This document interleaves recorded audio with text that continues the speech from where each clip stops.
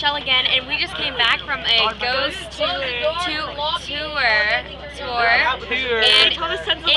Williamsburg, and yeah, we've heard so many ghost stories, and it was scary. Yeah, we're gonna sleep with the lights on tonight. Yeah, we're gonna sleep with the lights on. Definitely. And I'm gonna sneak and turn it off.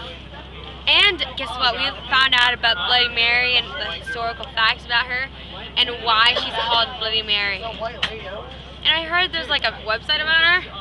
Where'd you get that from? Alessandro. Yeah. So yeah, go check it out. Well, don't check it out. It's pretty scary. So yeah, see you guys later. Bye.